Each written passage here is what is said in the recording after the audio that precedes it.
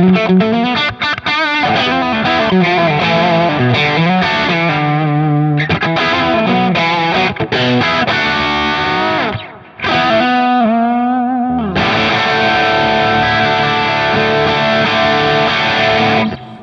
there. Hello there, my name is HW. Thank you so much for watching Tone Junkie TV. Today, we are talking about something you must try with your Tone Matched IRs. Now, I'm going to push back on the popular narrative here, and I'm going to say this. You must try this because this is how you are really creative and can maybe find your own sound and maybe can arrive at some really cool stuff. I'm going to push back on some of the narrative that I'm hearing online, which is people saying, oh, you know, the thing about tone matched IRs is if you tone match an IR, it's only accurate at that one setting. It's only really accurate at one, you know, as soon as you turn any dial or something, it's not accurate to the amp anymore.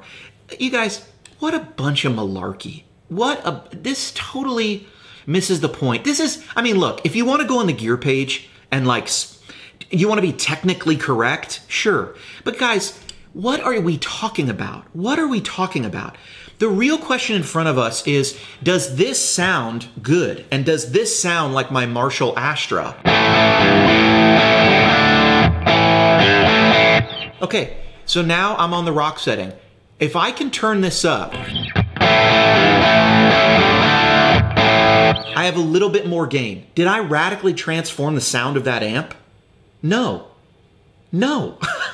So what are we talking about exactly? What is the functional purpose of serving at the altar of accuracy? Let's talk about accuracy for 1 minute. Hey, I got a question for everybody. If I mic up a guitar amp, okay, it has a sound, right? Well, let's look at popular music. Let's say I take a Dietzel VH4 and I mic it up. What mic am I going to choose? Well, popular, if I'm going to turn that gain up, you know what's really popular? Dynamic microphones.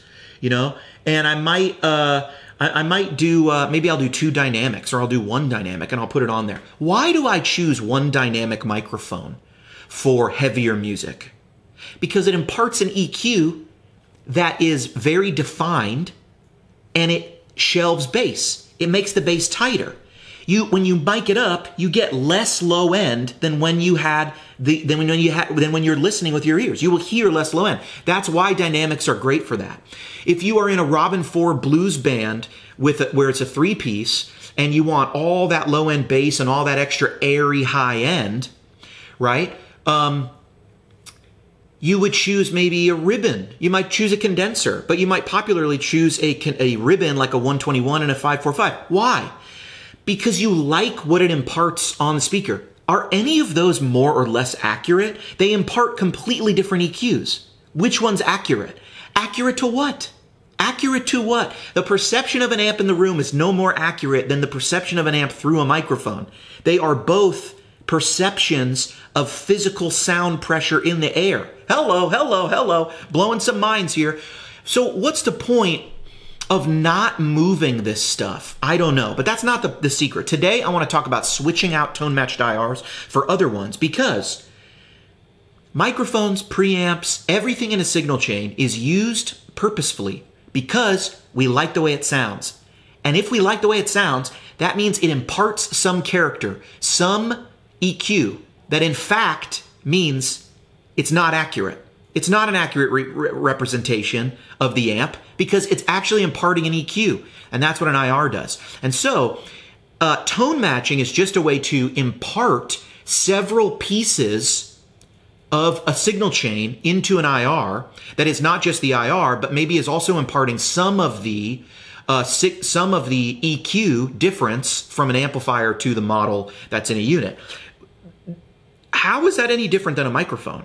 This is my real question to the world out there. If I can tone match to a Mars Astra and make it sound like a Mars Astra, because it sounds good, you guys. It sounds killer. Look at this.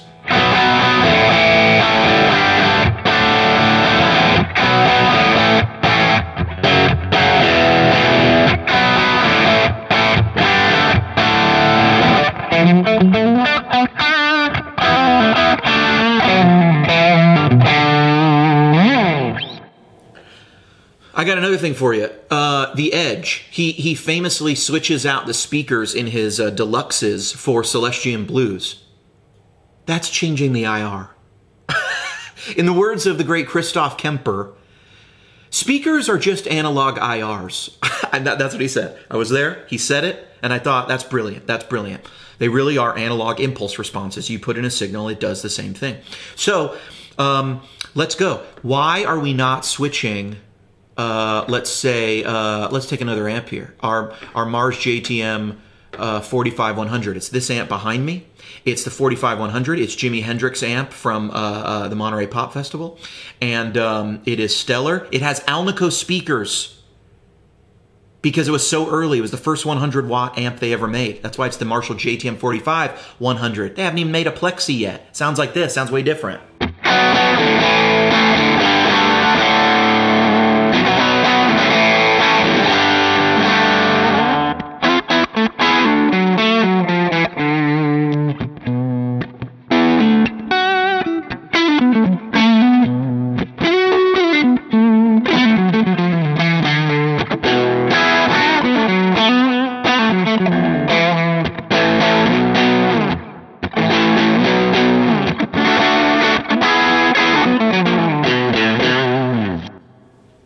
Very different vibe, very different speakers, very different this, very different that, very different signature on the back end, different tubes, KT66s here compared to, actually the Mars Astra did have KT66s, which is cool, but Mars Astra, different circuit, completely different circuit. How come I don't come in here and say, you know what, this 45100, that's vibey and I'm into it, but it's not what I want. Because it doesn't have that big, huge Marshall low end. It's got a different thing going on, right? So why don't I come in here and why don't I look at all these different IRs that I've got poking around, and why don't I go, you know what? What happens? What if I put on the Mars Astra? HW? HW, don't you do it. Don't you do it, HW. You'll break all the rules. All the rules will be broken. My friend, I don't care. I came here to break rules. I came here to question paradigms and concepts. I came here so that you could try out IRs without this crazy notion that somehow if you switch an IR out, it's not accurate. Why would we rebuild the analog world in a digital world where we don't have the same analog limitations?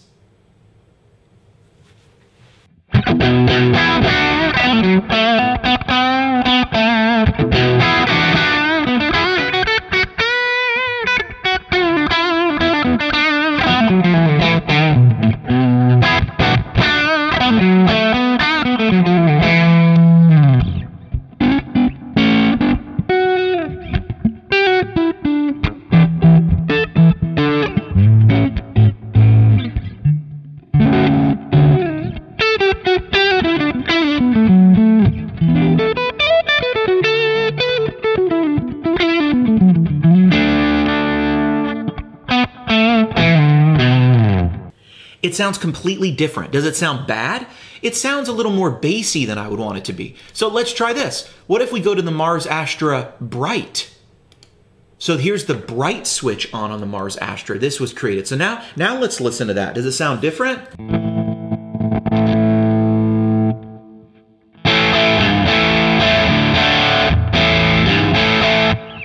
Now I'll tell you what I hear now. I hear brightness. I hear a different speaker than we had before, and I hear the more crumbly nature of the JTM 45 model.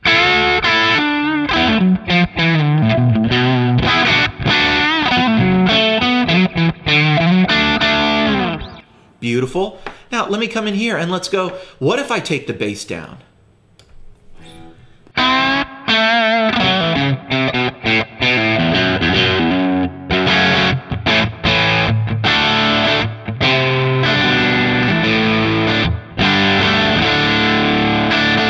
You guys, that still has the crumbly nature of the JTM 45. And that's coming from the model. It now has brightness, more brightness. I've taken the bass down. Does this sound like that amp with the Mars Astra back end? I don't know exactly. But I hear elements of all those things. It doesn't sound like the Mars Astra. It sounds like the JTM 45100 with some other stuff, right? or actually not even the 100. It now sounds like the JTM 45 model with the Mars Astra back end, you know, or the IR with some, now there's some EQ on it. But my question is that EQ really different than moving a microphone? Maybe. Is it different than adding a different preamp? Is it different than adding a little different EQ because I like the flare on it?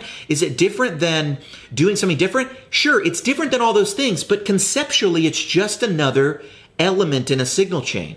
So I think this, you gotta try moving these things around. Look, I'll go in and do one more just for fun.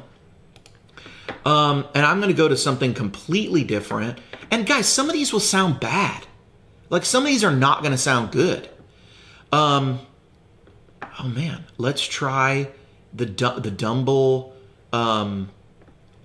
Let's try this TJ Dumble V and the Dumbelux V. And this was a small deluxe reverb clone that had been Dumble modified. All right, here we go. Could sound terrible. We have no idea. I'm not afraid. We're gonna be okay.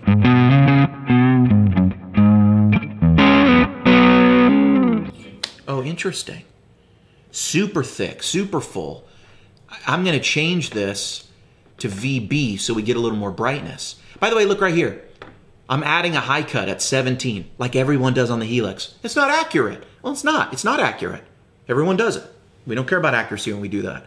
We only care because we like to talk about, I don't know, because sometimes people like to go on the gear page or wherever, and they like to make these assertions, and that's fine. It's fine. But the question we should always ask is that might be technically true, but is it useful? No. We should try things out. Try this out.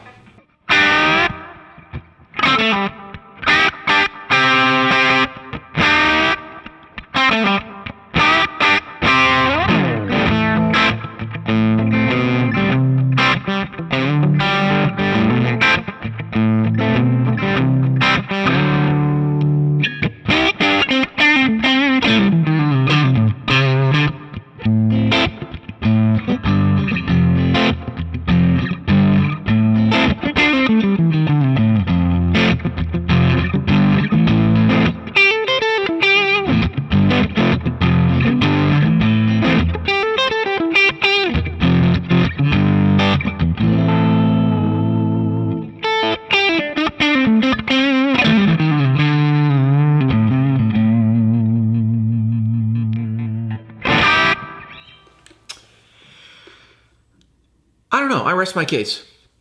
I think that we as guitar players are often stuck in this paradigm that everything was correct already, and we go after accuracy, and I think falsely. I really do.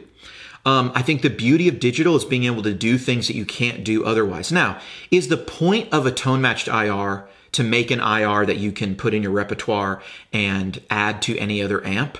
That's not the sole purpose, but I would say for me, it's one of the purposes. Happy accidents are a part of creativity.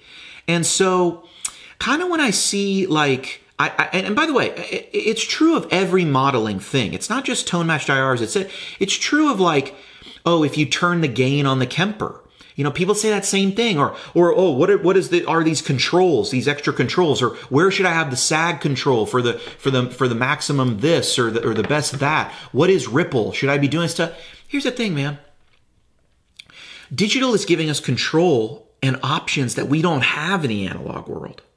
So it's our choice to use them or not.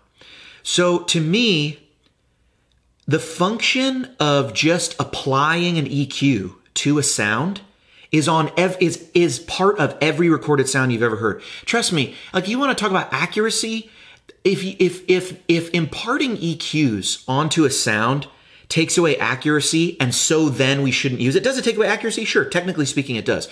But if that means we shouldn't use the sound, then none of the recorded sounds you've ever heard You never heard Hendrix because you never heard his amp. You only heard his amp after someone EQ'd it, put it through a tape machine, that was an EQ, put it through a microphone, that was an EQ, and then later remastered it for whatever collection it came out on. You know what I'm saying? There's no guitar you're listening to anywhere, except probably on YouTube demos and like Instagram and stuff, that doesn't have post-processing. There's no finished recorded products that don't have EQ on the guitar channels. Like, trust me, because you'll never find a producer who's like getting paid money who isn't going to do something to a track. There's never been a producer who listened to a track and said, no EQ necessary, I don't need to do anything. I mean, maybe.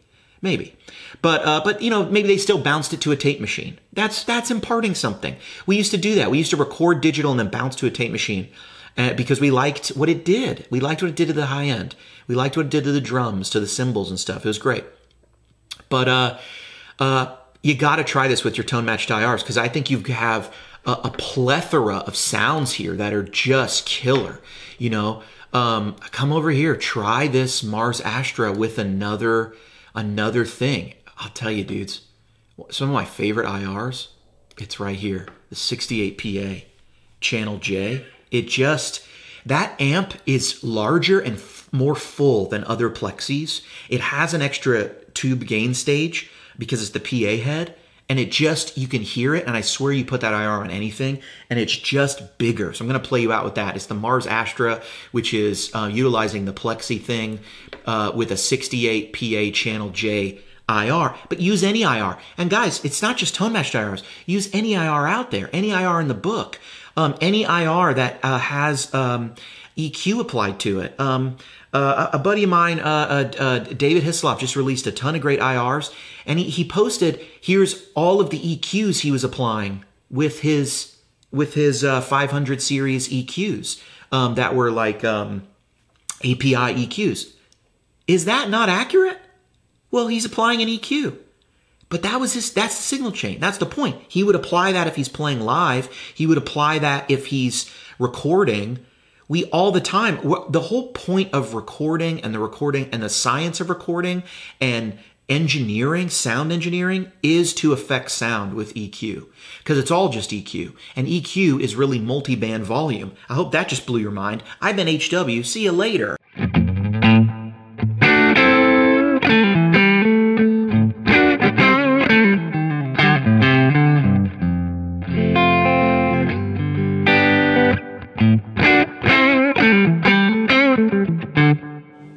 Nice, open, more airy, more high-end openness. That is beautiful. That's what I love about this IR. Check it out.